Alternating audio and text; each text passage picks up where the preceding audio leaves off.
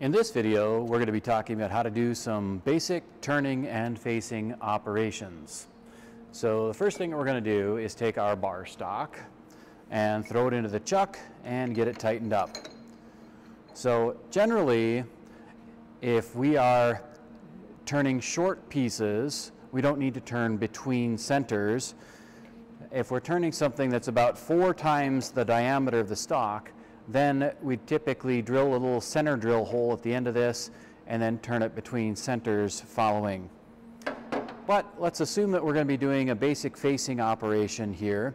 So we put our stock outside of the chuck, get it tightened up, and again, if we want to get it a little bit tighter, we can put it into the other holes and get it snugged up. Not quite necessarily, but you can see the end of this stock is rough. It was cut with a bandsaw and it's in need of truing up. So when we do this, we have a cutting tool that looks like so. This one has about, I think it's an 80-degree angle to it. So it's good for operations that are facing as well as turning. And generally with any lathe work, you're cutting with a single point and we're not cutting with the flat. So let's zoom in on this. So you'd like to see that when doing a facing operation, that our cutter is about in the center of our bar stock. And I can check this with a caliper and say, okay, I have 1-inch bar stock, and I'm going to get in here and see how is this doing. And it looks like it's about 10 thousandths above center, but I'm not terribly worried about that. That can be adjusted up and down, but that's not a bad place to be. So roughly about in the center. And then we're going to run this machine in and out. You can see the operation here. We choose the RPMs based on the type of material. This is steel, and I probably want to be at about 400 to 300 RPMs, and that's where we're set up here, so we're good to go. So turn this on, running about 300 RPMs, and I can manually feed this in using the different hand levers. So in this case, I can move that cross slide in, and we're just slowly going to be taking away a little bit of material, cleaning up that face cut. There we go. And maybe we are operating just a little bit high above center.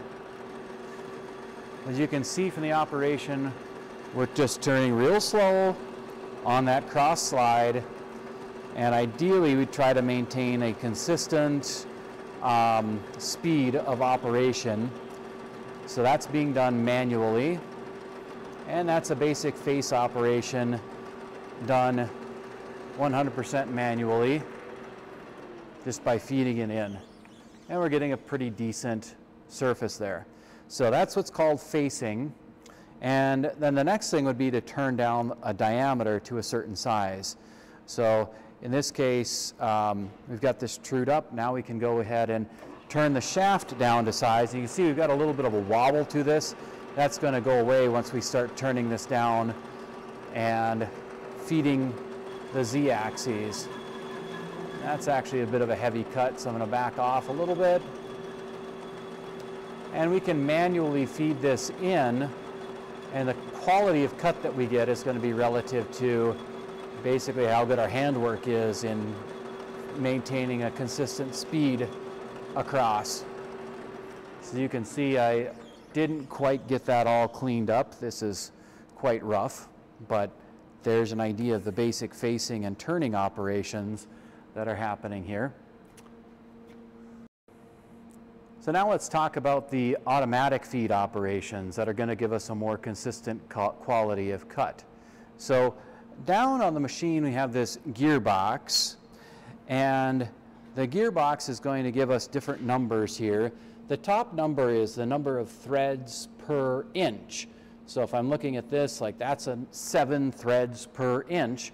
Well, here's an example of 7 threads per inch, and this 1 1/4 diameter and it's got 7 threads per inch. And compare that to something else like a half 13 bolt that's got 13 threads per inch. It's a bit finer, and other ones that would have, even finer, like this is an 832, so that's got 32 threads per inch. So these numbers are listed here in the gearbox, and it's all imperial units. So that's 7 threads per inch, which is going to be about 40 thousandths per revolution. And if we want to have some automatic machine, a real fine surface cut, I'm going to set this guy up and let's aim for about, I don't know, maybe 10 thousandths per revolution. So looking for a 0.01. Oh, right there. So to achieve that, I need to have this in the letter E over here. So you pull this guy out, slide it over, engage it to the letter E. And then the other one to get 10 thousandths per inch would be to put it in this column. So we slide this guy over, slide it up, and now every single revolution of the chuck is going to result in 10 thousandths of travel on our lead screw. So we can use that to manually feed things back and forth. Now I've got a nice shot of our different mechanism here for our carriage, and we can show you how we can actually engage that to get it to automatically feed back and forth. So first thing, we'll turn this guy on, and you can see that our lead screw is spinning very slowly. And again, for every 1 RPM of the revolution of the chuck, this will advance the slide 10 thousandths of an inch based on our gearbox settings from before. Now, to engage that, oh, I had the wrong one here. Still getting used to some of these things. So this guy, we can put this is kind of the neutral position. When it's down, it may take the gear teeth have to mesh sometimes. When it's in its down position, we're engaging the top slide. And when it's in its upward position, again, sometimes got to be patient waiting for the gears to mesh. There we go. Then it's engaging the Z-axes. So this is for Z-axes, this is for the top or cross slide. Now to get this to engage, I can just lock this guy down.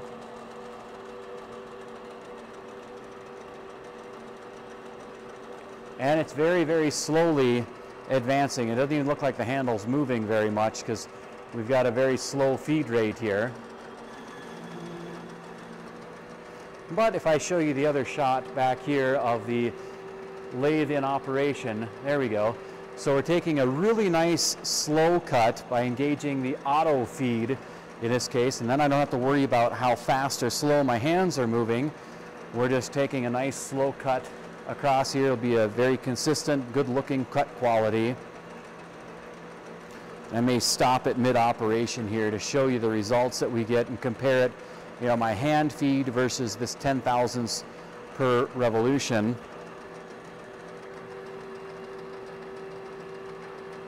So to disengage, I just take this knob and loosen it up, and now we're no longer traveling. And then I'll show you what that cut quality looks like. Let's see if we can get a nice shot here. All right, that's kind of interesting that I'm getting a little bit of a surface chatter. It's a very nice clean surface, but I can see some chattering effects. And before I had mentioned that we want to chuck our material up as close to our chuck as possible. The further this sticks out, the more it has the opportunity to vibrate. And I think that's what's happening in here. So I'm going to adjust this, bring it back further in the chuck, and we'll see if that kind of odd vibrating pattern goes away.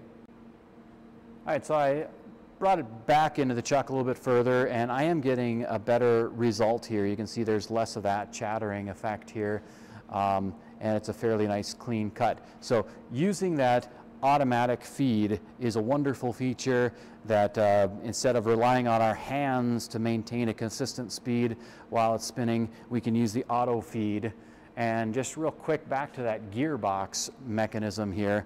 To run this thing, we turn the lathe on, And this is the engage and disengage. A couple things we have to have. This lever, pull this knob out, move it to its upward position.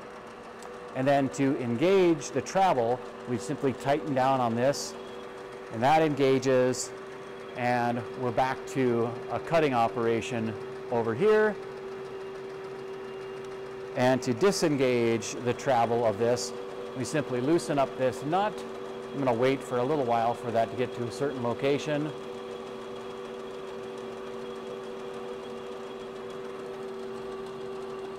Just waiting for it to get a nice shoulder on there. Clean that all up. And then I'll disengage this nut and it stops traveling. There we go. So taking advantage of those auto feeds are quite a nice deal. Now, we can also, like I said, engage auto feed when it comes to the cross slide as well. That's going to require a couple of other things to make that happen. I'm going to go back to the gearbox, I guess. There we go. Sorry for all the camera work here. If I take this lever and engage it at the bottom piece here, that will engage my top slide automatic feed. So now I could do an automatic facing operation. So back here, but notice when I engage the nut down here that it starts moving away from my material. So the top slide basically is geared backwards. In order to fix that, I'm going to loosen up that, make it stop. And we're going to go back to the gearbox momentarily here. And I've got to switch the gearbox and make it go in reverse. So this is the gearbox for the lead screw, and I need to move that all the way down into its reversed position. And now I should be able to advance the cross slide automatically and get a real nice cut quality finish on that. So I'm going to get that lined up and ready to go. Find that right spot. That looks good. And now if I tighten this up, there's my cross slide engaging. So I've got the auto feed set up, and it should be very soon, it's very slow, starting to make a cut across here. Yeah, we've got just the finest little chip that's coming off here. So we should get a real nice surface finish on this because it's not moving very quickly.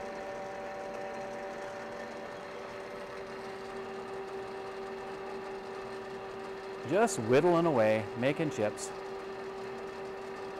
And again, you can see our automatic top slide is engaged because this lever's here and I've tightened up this clutch.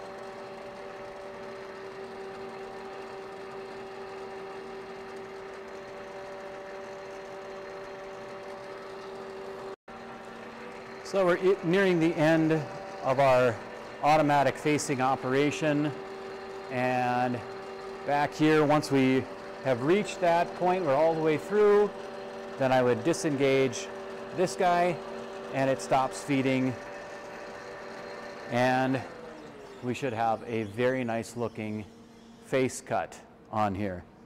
Again, it's when you have things automatically feeding versus manually feeding, the cut quality is much better, and generally the slower you go with it, the better surface finish that we can achieve.